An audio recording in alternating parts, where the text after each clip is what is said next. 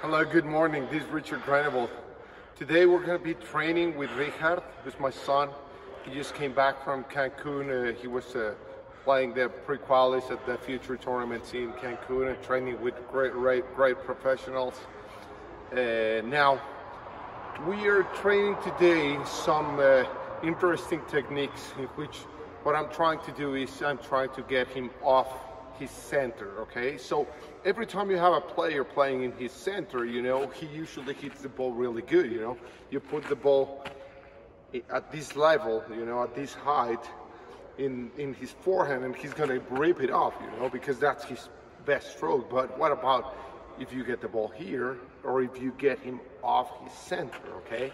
So let's say he's here and he has to run to a ball and then be off center and then hit the ball. So what we're gonna be trying today is to hit 3 balls to the middle of the court and then get him off his center to see how he reacts and how fast he is to get there and to actually be able to hit the ball as good as possible.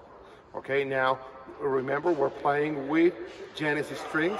This is the Hexa Infinite and he's using the Hexonic 2.0, which are probably the 2 best tennis strings in Genesis and some of the best tennis strings in the world. Thank you.